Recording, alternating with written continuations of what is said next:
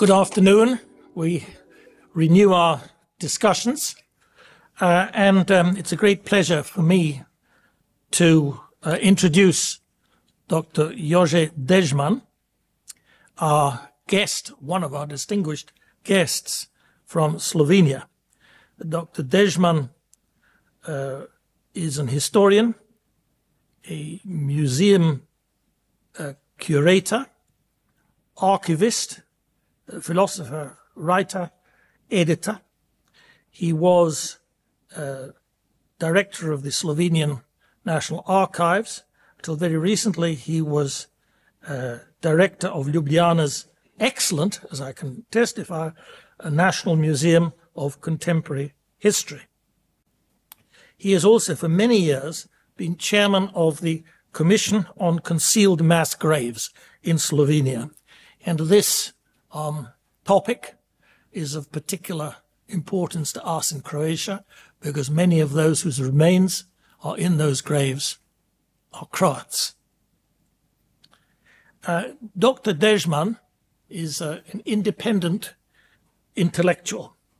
He is a fearless man of integrity, and as a result he has plenty of difficulties with the present Slovenian government, which is unfortunately philo-communist, and as a result of which wishes to gently, slowly, but resolutely and remorselessly rehabilitate the Yugoslavian communist ethos and those who were responsible for so many appalling crimes at that time. So we very much look forward to hearing what Dr. Dežman has to say in his presentation, and also we hope to learn lessons from Dr. Dežman about what we in Croatia should do and what we should insist should be done. Thank you.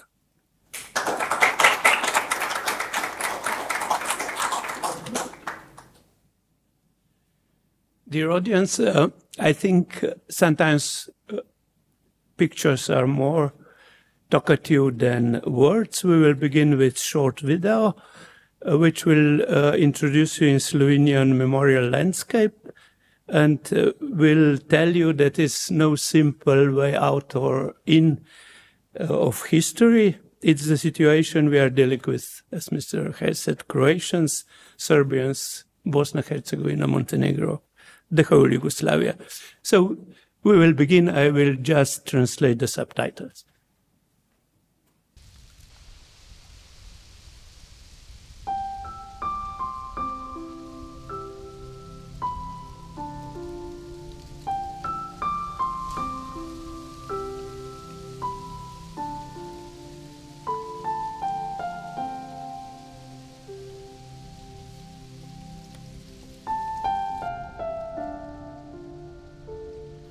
It's the story about abyss below Macesno, Gorica in Kočevski Rog. It's under Ljubljana, near border to Croatia.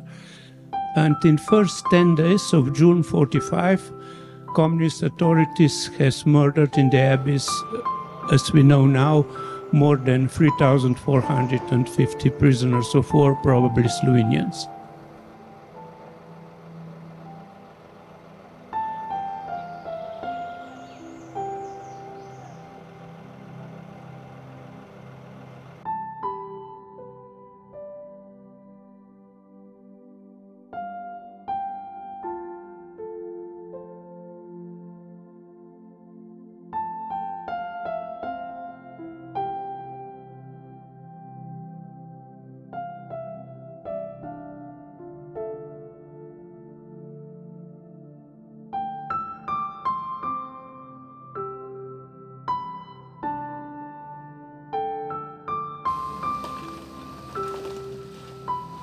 Because the whole location was mined and blasted in approximately 55, after 10 years after the war, we had to remove the blasted rocks.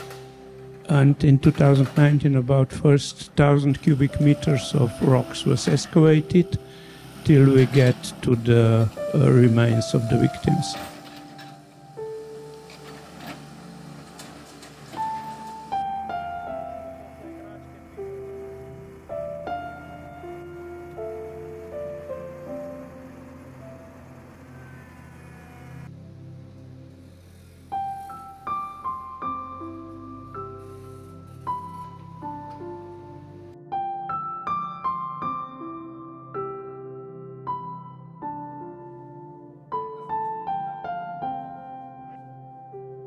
In 2019, we also get this remains of at least 36 people who have survived the fall in the abyss and try to save themselves in side caves.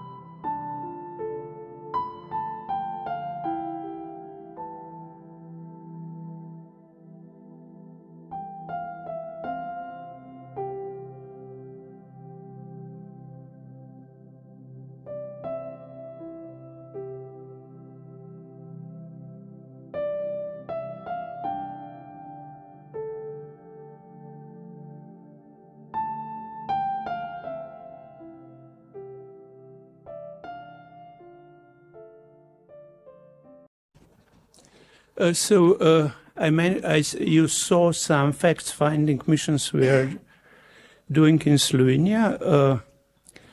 To see the Slovenian situation, it's not a simple problem. It's, I think it's a problem like all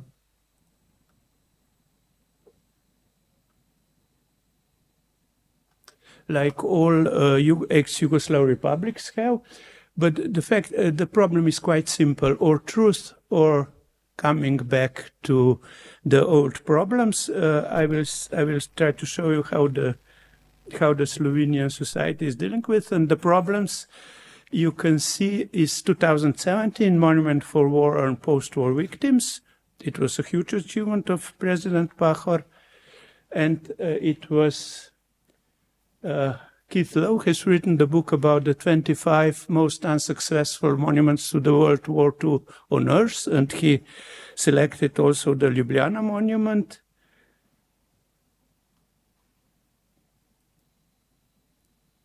He put it in part 3, monsters, and he say people are passing by, also politics is passing by, noticing but not noticing, remembering or not remembering. So Slovenian society has problem to tell the truth. This statement is important because it is in the center of Slovenian fight for national soul or identity you are talking so much about. Is Slovenia, Republic of Slovenia, a democratic, independent, different state than ex-socialist republic? Peter Jambrek, first president of Constitutional Court, says old socialist Slovenia and Yugoslavia was based on murder, robbery, violence, interventions, and deceptions, lies, indoctrination, manipulation. I think it's a simple summary of the old system. And he said that participation in original murder we saw in the beginning and the silence about it were essential features of the system. So to see it or not to see the original crime is a real problem. And also institutional court has this, not one, some decisions, near 20, decided that in 45, so after World War II, one repressive totalitarian system was replaced by another, and that liberation didn't occur till 90. So now we have a government that is trying to persuade that that was not so. And the independence in 15th anniversary of Republic, we had this permanent exhibition then in 2007 on Ljubljana Castle with Janša as president of government, Lojze Peterle, president of first government. And this exhibition was closed in one day. After decision of Mayor of Ljubljana, Zoran Janković, and city of Ljubljana is owner of the castle. 2021, 30 years of the Republic. So again, Janša's government established the Museum of Slovenian Independence. 2023, this new government abolished the museum, and they also used the opportunity. They merged together the Museum of Slovenian Independence and museum where I was director. So they have, let's say, in one way, shot away the Museum of Independence and me. So it was quite an ambitious operation.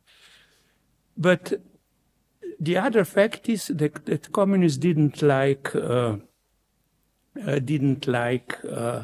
democracy, didn't like any idea of Slovenia as an independent state, and the political police and communist politics in generally persecuted all who were fighting for any idea of democracy and independence. So let's one case. Janez Toplišek was leader of Union on Slovenian Anti-Communists. He was kidnapped and arrested in 33 and 35, shot while trying to escape the prison. And now the point of new Stalinism, let's say, so we have a perverse combination of old boys network, so old guys, and this new NGO movement you were talking about so much. They are trying to import the revised Titoist system of revolutionary traditions, and they They are using lies, taboos, mythomania. They are defending war crimes, and they are there for the impunity of communist criminals. The best actor of this Kuchanism, let's say so, is Mayor of Ljubljana, Zoran Jankovic. He is preventing the burial of murder trauma, we will mention later, and the other victims of communism.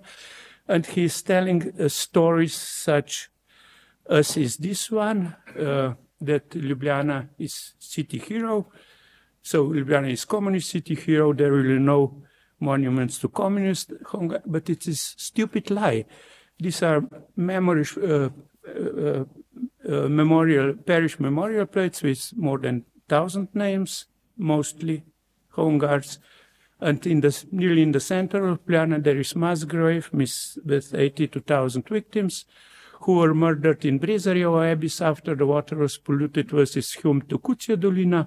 They are there now, a sculpture monument. And all over his war cemetery of Slovenian anti-communist units collaborating with Germans. Some official commemorations were held there, and then it was a myth that political police has excavated all the remains and there is nothing there. When we were with archaeological research, we confirmed that the mortal remains are still there, but city of Ljubljana is removing crosses like this one, and the dogs are walking and training on war cemetery. That's typical idea of how the right to grave and memory is executed in, let's say, new Stalinism in Slovenia. The next event in 2003 is burial of ex-chief of secret political police with state honor. It was by governmental decision in January 23. In April 23, Ministry of Culture has been there on commemorating 81st anniversary of founding of Communist Party of Slovenia, and no dialogue about the fact that Communist Party is a terrorist organization, the most criminal in Slovenian history. And President of Republic of Slovenia, for her, anti-fascism yes, anti-communism no, and revolution is basis for democratic and independent Slovenia. I must say they are quite funny in long term because they didn't succeed with this offensive in old system, and I think they will not succeed in this one. But why they are so nervous? In 2002, I led the international project comparing National Socialism and Communism, and they were furious on both sides. So communists in Slovenia and Haider's People's Party in Austria, they were both madly furious because we were comparing two systems. Interview of very well-known historian Jože Dežman with me on national television. Again, so it's August 2018, it's now nearly, demonstration of communist veterans in Koper. But they didn't know how to answer simple questions. Didn't partisans kill more Slovenes than the occupiers, more unarmed than armed, more after the war than during it? Didn't the communists provoke the civil war? And is ideological collaboration with Socialism is not a shame and crime?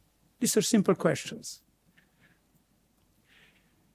But no dialogue. In Slovenia, as in Croatia, I think open dialogue about this question is not possible.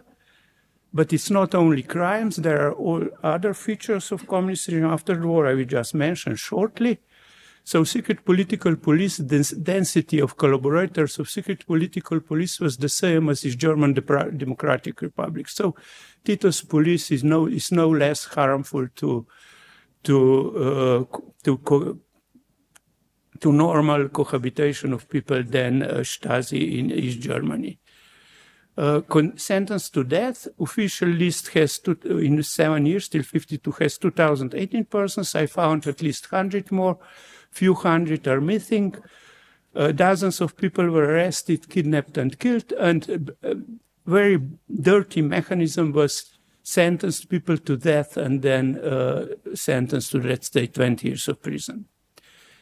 Killing on Iron Curtain, you have here the official report. In less than a year, in 8 months, let's say, 1,092 people were killed on Yugoslav borders to Austria, toward Italy and Austria, toward west. That's more than in 30 years of Berlin Wall. More than 25,000 people were sentenced on, we are talking about population about 1.5 million, were sentenced on political trials, so Stalinist show trials. In prisons of camp, arrested were at least 70,000 people, and thousands of other people were sentenced by, let's say, for 2 years of forced labor by decisions of local authorities with by 1984, more than 90% of private enterprises was confiscated, and it was so simple. War against farmers, after a lot of repressive measures, exploitative measures. After 1943, the land ownership was limited to 10 hectares, and it was basically killing the farmers was one of the basic aims of the system. Permanent war against the revolution of church, so killing priests, arrested them, sentencing them, and believers were, through the whole system, second-class citizens. I would say resistance on foot, like in other, more than 45,000 people tried to succeeded to escape till 65. You must know the Yugoslavs got passports after year 60. Before you couldn't go out. So, and approximately 30,000 were arrested on the border and sentenced. But I must say the history is always somehow funny. God's smile, I say. When we analyze the development of Communist Party, we see that it was permanently in self-destruction. It was in, so as I told you, 1.5 million, more than 210,000 people were members, joined in this period. More than 130,000 went out. So you see this, let's say, logical destruction or self-destruction of Communist Party. The other important thing is there was no democracy, no elections in principle, but participation on elections was always 100%, let's say so. But self-managing utopia was another destructive element of communism. You see, the first was enormous complexity of the system. These are elections 86, 87, where 330,000 people were elected in different self-management, let's say, delegations and so on. It was too much. And this irrational system also developed a new language that is now nobody can understand it. You cannot translate it, but you see self-governing communities of interest. It would be so-called self-management with dealing with people's interests, basic organization of joint work. It was enterprise, let's say, factory. And we must mention Ljubo Sirc. He was sentenced to death, then 20 years of prison. I think he spent in jail approximately 8 years, fled to West, and he was pioneering criticism self-management. He was decorated by Queen Elizabeth for supporting democracy in West. And transitional justice. This is the other face in Slovenia. Slovenia has recognized some basic rights to the victims of communism and also preserved all rights to the old communists or old veterans. And for both sides, a few billion euros was spent, a few thousand rehabilitated with compensation on show trials, about 35,000 rehabilitations for victims on the basis of law on the Redress of Injustices Act. and about 40,000 of denationalization cases. People were getting back property or in nature or in state papers. But about that's why we are here, right to grave and memory. It was a complex process in Slovenia. And as you see, in old times, we were talking about 60,000 victims, about 40,000 taboo. Now we know we have name list of 100,000. You see victimological map of Slovenia, where 10% of victims are in Ljubljanska pokrajina, Ljubljana region, where is the center of civil war, and 2% of population were killed, 30,000 people were killed in civil war. That's the same percentage as in Spain and United States, American Civil War and Slovenia. And you see communists in first 2 years are killing 10 times more than anti-communists, and after communist killing of 1,000 Slovenian civilians, the armed resistance began, and after the war, 1% of population was killed in 2 months.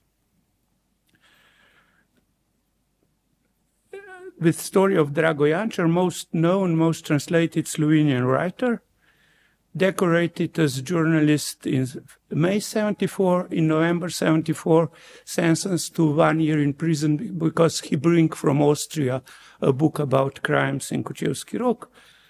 In 89, he led the project Dark Side of the Moon. And then in 2010, he wrote a novel, I Saw Her That Night, translated in 20 languages, telling the story about Ksenia and Rado Hribar, probably the richest Slovenian couple killed by communists in January 44. Nephew has succeeded to get rehabilitation for Rado Hribar. A couple was excavated in 2015, and President Pahor, who has made a lot, has helped us very much, unveiled the plate, memorial plate. But how this division of society worked, it was, I would call it party heaven and party hell. The victims were divided on that with right to with grave and memory, and party hell with taboo, half approximately. And the basic feature of regime was inventing, discovering enemies all the time. So they were external, national, class, worldview, philosophical culture. And so it was society based on hatred and division. And it was also legalized by so-called socio-political stability that was condemned by constitutional court. And to see how this double world was working, this is list of I call it communist atheist burial, graves under Red Star, about 20,000 buried. Also on partisan side, they didn't recognize 20,000 burials in Catholic graves family. And this is a world of tabooed death. So concealed mass graves, about 750 at the time. And the second problem here, 2022, Janša's government declared the 17th May as Day of Remembrance for victims of communism, and 2023, on the same day, on May the 17th, this government cancels the Day of Remembrance. And why was May 17th? On that day, 54 civilians were murdered. Among them were 49 Roma people, most of them women and children. And in 42, partisans killed more than half of Roma living in south of Slovenia. This is the excavation of this group, pregnant woman, a woman that has fled away from the killing site and was caught and killed a few kilometers away, and they have killed even the dogs and thrown them on the remains. But Slovenia is not a problem of Slovenia, it's a problem of Yugoslavia and Europe. So probably 100,000 victims in mass graves. Worst mass murder after the Second World War in Europe. worst fratricide of Slovenian population, worst fratricide of Croatians in our histories. Estimations of murder. I have talked with different colleagues from Yugoslavia.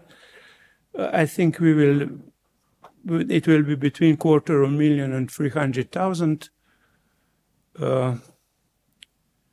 And why you see the video you saw is a result of technology we have developed from 2005. With destroyed archives, the only with criminals that were lying, the only possibility is archaeology, to give possibility to the victims to tell us the story. And we began with topography of mass graves and criminal police operation reconciliation.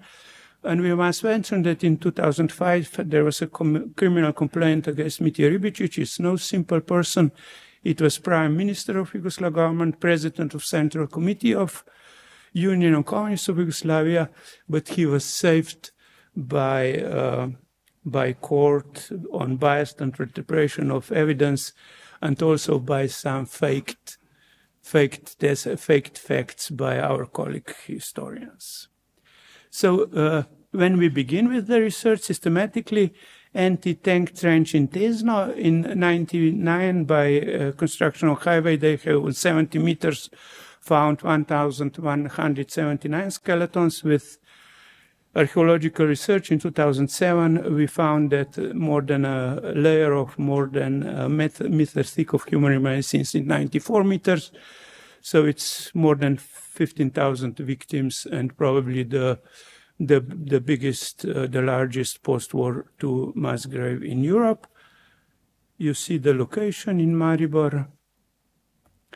And Maribor in 1990, you see the reconciliation pyramid, so-called dedicated and grave of these victims. And from 2020, there's Park of Memories.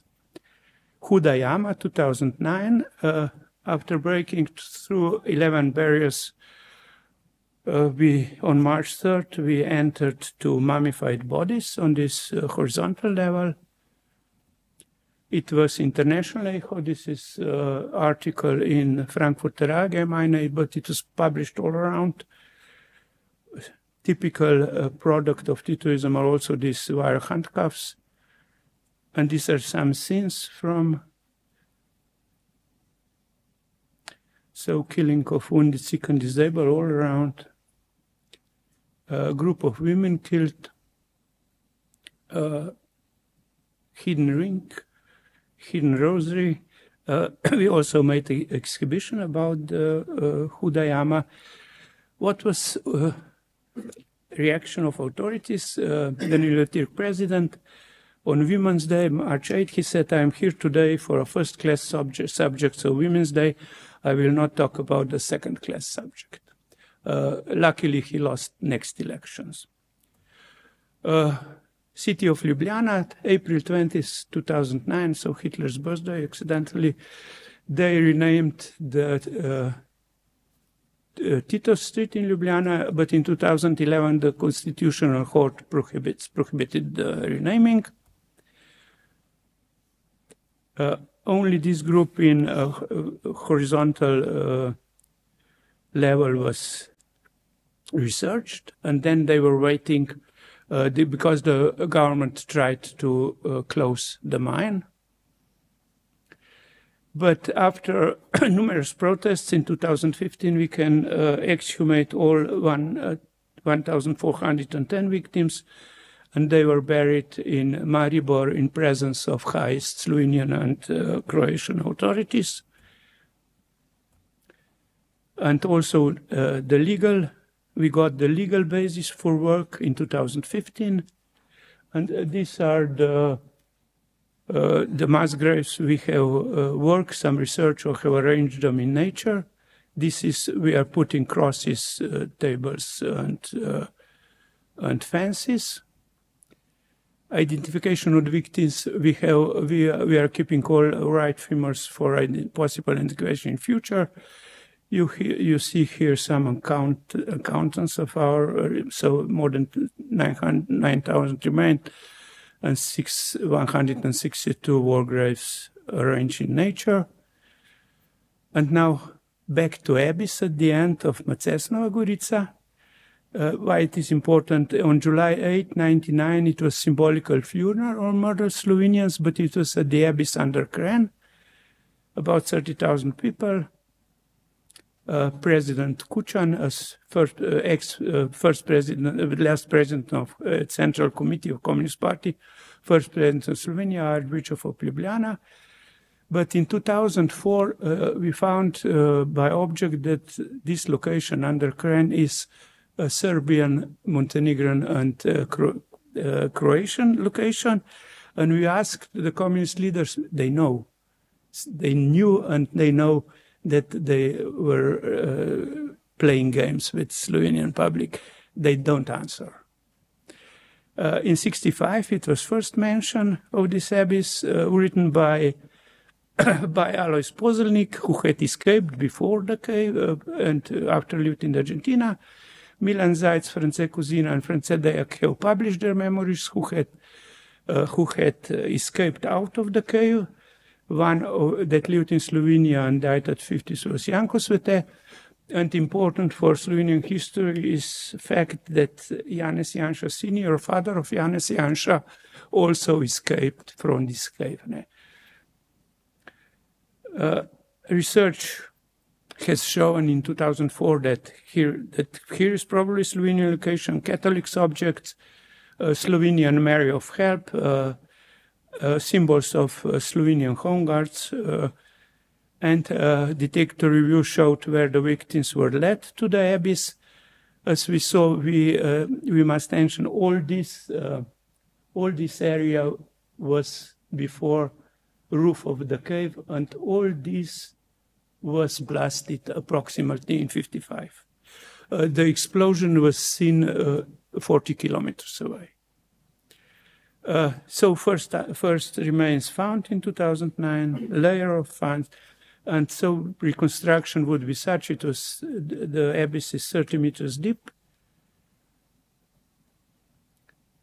with Kolik Jamnik criminalist at the beginning, at the end, and now so 3,450 victims.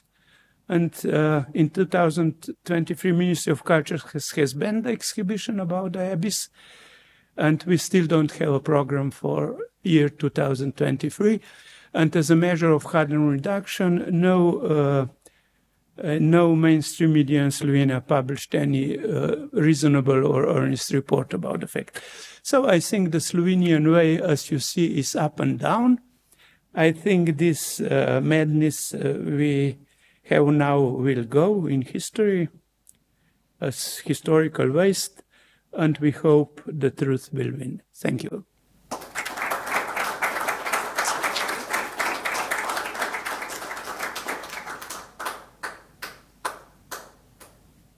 Well, we are going to have some questions, but I think that that is a very shocking and moving sight. And I think that it is more appropriate before questions that we should stand up. That we should stand up and honor the victims. And those of us who are religious, pray for their souls for a minute.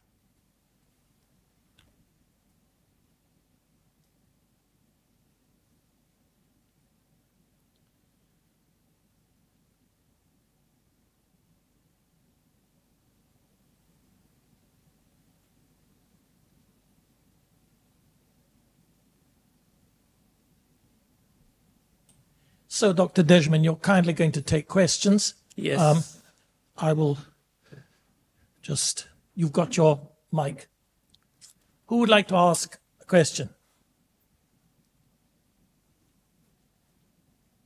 Stjepo.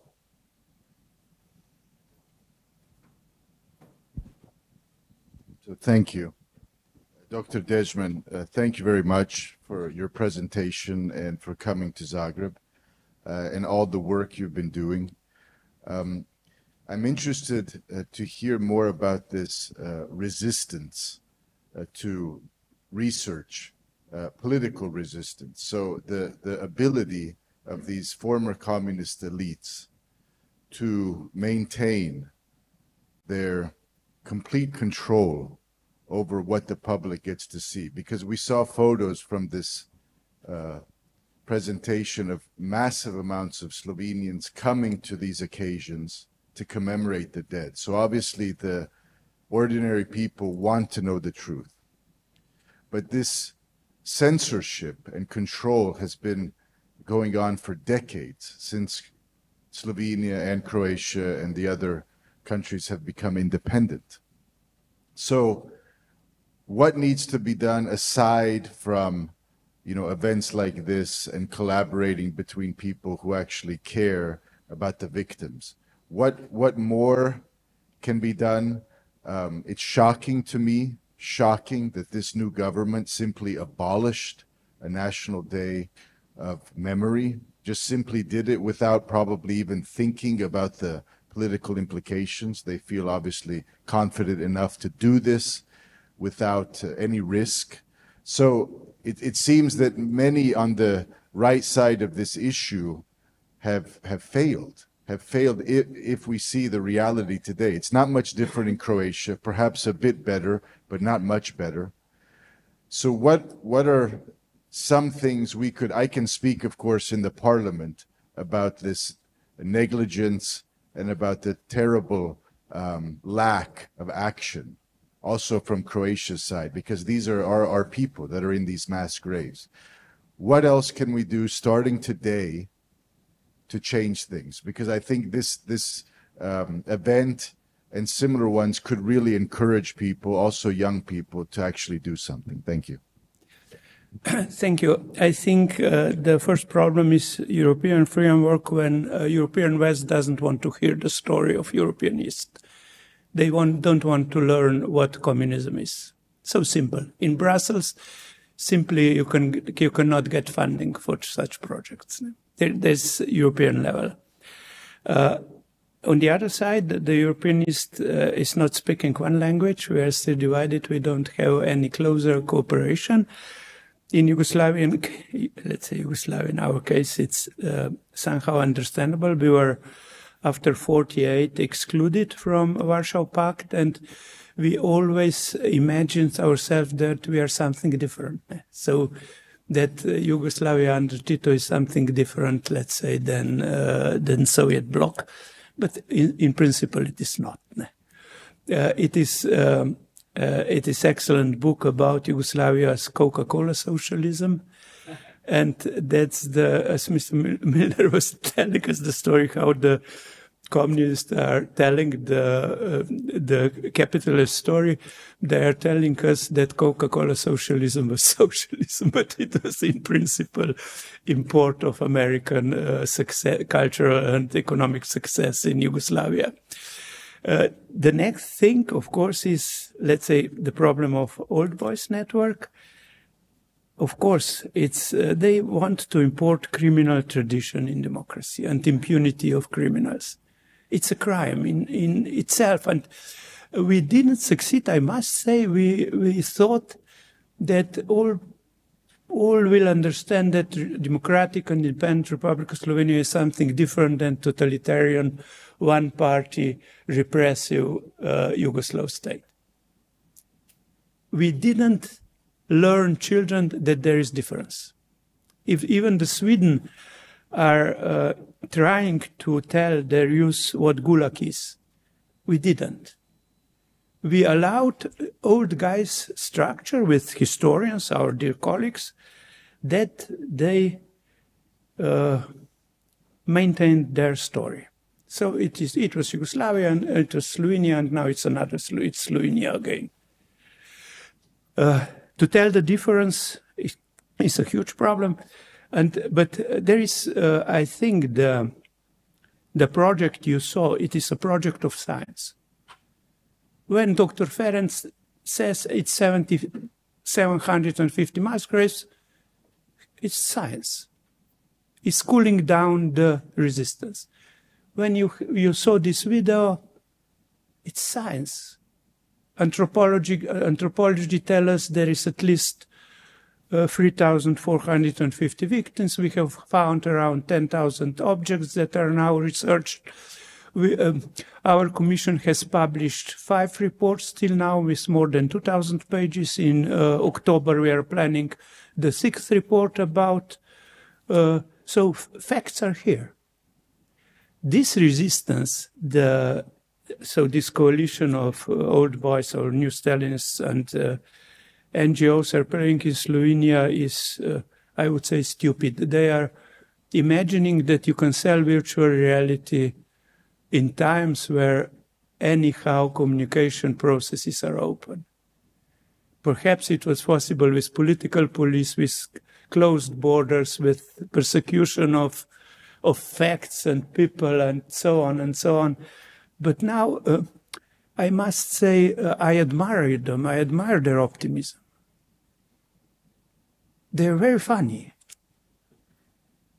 Not, you see, in Slovenia you have German Nemci. Has one is Germans and one is people who cannot speak. And I am telling them that now in Slovenia all Germans are in partisans and they don't dare to talk, are in forest. So they have isolated themselves for normality. In normal scientific, let's say, colleague Možina, you saw in that interview, he published a book about the beginning of civil war in Slovenia. He has sold 7 reprints, more than 5,000 copies. But nobody from left is trying to tell him that he's lying or there's something wrong. And this is the truth. Communists has provoked the civil war. Whatever they want, no propaganda can change the scientific fact. But dialogue could improve it. Of course, nobody is perfect. But this killing the dialogue is killing the democracy. And I think we must warn ourselves, we must wake up ourselves, we must warn the society and the world what is happening. And that's what we are trying to do. And I think in principle, these are the problems you were debating about. Problems of identity, problems of human person, problems of human rights, problems of, you see, it's this communist atheist burial. They buried all the people under Red Star, but Red Star was not religion of these people.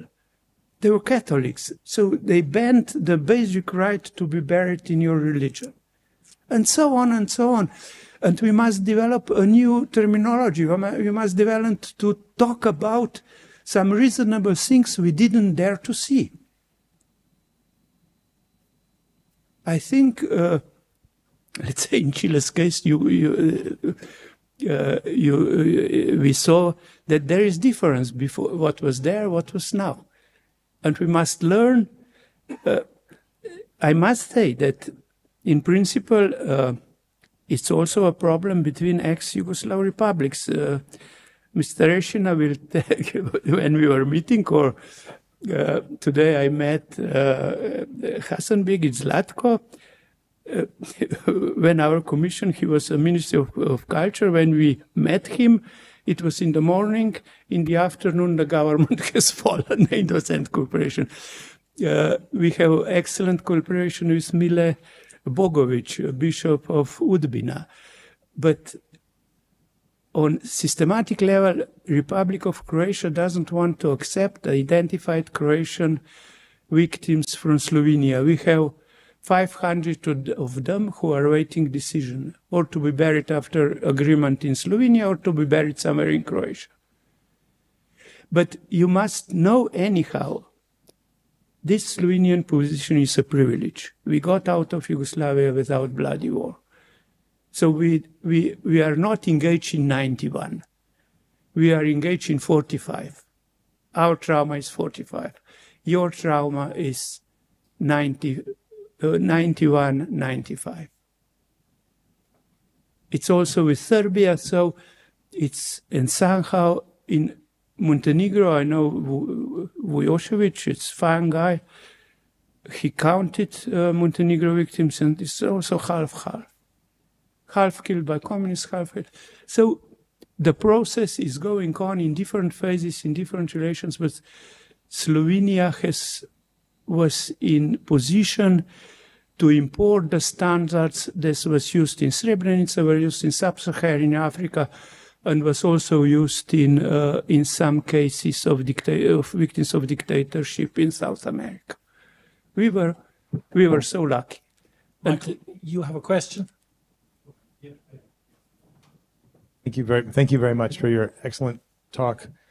I think it's very important. My question is related, and you've already partially answered it. But Stephen was saying, you know, Tito is like the second most fashionable person after Che Guevara. And it's a very telling thing that you have these college students, high school students, very fashionable revolutionaries wearing T-shirts of a murderer, right, on their T-shirt with Guevara, and this fascination with Tito. Oh yes, yep, this fascination with Tito. And so I guess my question is, there has been a general denial of the victims of crimes of communism in the West, in the United States, across. And young people, when I taught undergraduates, this was in Nicaragua, but many of them had been educated in the United States, they didn't know who Stalin was, right? So could you maybe articulate why do you think, this is a sweeping question related, why do you think broadly there has been a rejection or a failure to acknowledge the crimes of communism? Because if I say, you know, Hitler killed millions of people, yes, they know that. Right, and that's good. They know that, and that's important. And when I taught them, I was very clear about all the crimes of the German National Socialists, fascists, etc. But complete unawareness, not only unawareness, but almost like Tito and Guevara. These are our heroes, revolutionary heroes. Could you comment on, maybe this is more of a global question, why in your research do you think this tendency to romanticize murdering dictators still exists? Thank you. I would say first is anthropology. They were successful in dehumanization of victims as national traitors, as class enemies, as non-humans. And this problem of subject, one victim, one story, one grave, to come to the subject again.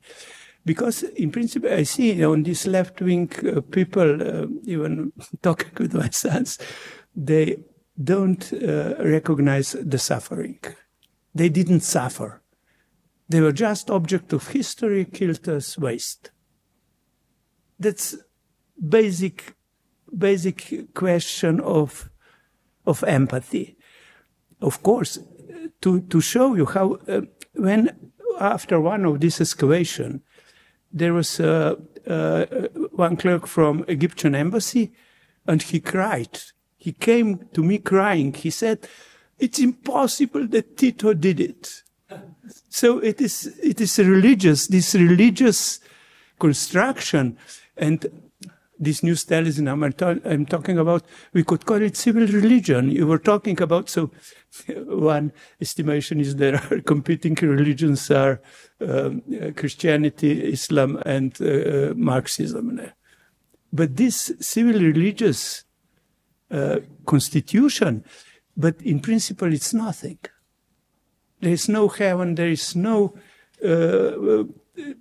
let's say, there is nothing we could believe in this world, but they are selling the story about, let's say, fairy tales.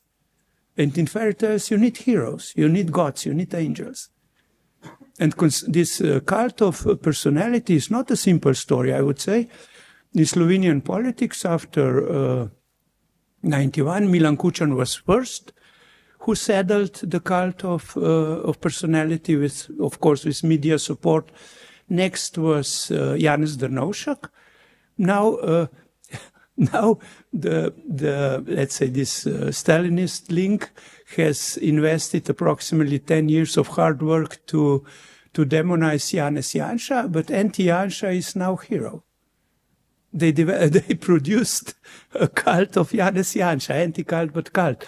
But to be reasonable, in Slovenia, after this Constitutional Court decision in 2011, is forbidden to celebrate Tito.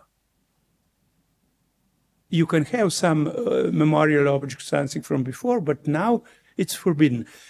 But on Yugoslav level, you have extremely complex situation. Where and what are these hopes or this, let's say, religious feeling connected with Titoism? But I would say that no reasonable majority could be achieved when people would be honestly asked on basis of facts. I think in Serbia it's the same division. Even in Croatia, I think you could be in troubles when the real questions would be asked. Civil war in Croatia is more terrible thing than civil war in Slovenia. Civil war in Serbia, there were no partisans in principle, but 80,000 people killed. Do we have any more questions, this gentleman? Hi, I'm from Poland, so it's very, very important with what I said. I know if you are familiar with, for example, Katyn massacre done by Russian communists and other like things. I think that Slovenia in some way similar to Poland 10 years ago, because what we done, we had a similar problem that there was many people in Poland that denying the communism and the like massacre of communism, bad things which communism done, and it was in some way interesting that Polish people in 2013, 2015, there was really like pop culture for soldiers who were against communism during the Second World War, and after like we call them cursed soldiers, which like in the forest fight against communism. What was like the interesting thing in our country? It was like people in Poland just make the pop culture with from being anti-communist. For example, there were many people who wear anti-communist T-shirts with cursed soldiers, with people, things like that. There was many songs, etc.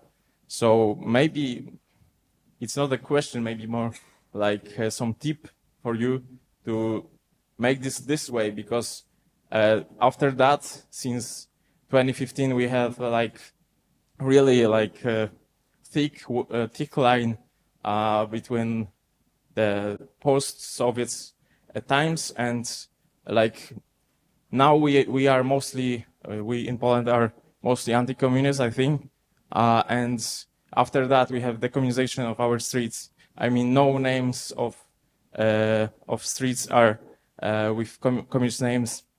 Before 2015, we have a lot of that. So maybe pop culture is the way you should like do the way you should go. But of course, it's not easy.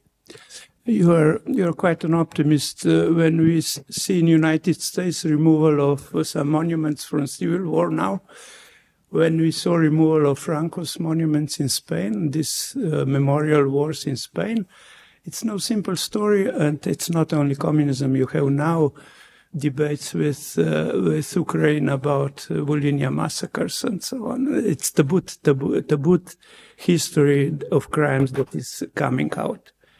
It's broad question, but I think you will not succeed to get out of this Ukraine-Polish relation in killing each other by pop culture. All right. Well, thank you very much. Thank you very much. That uncontroversial note.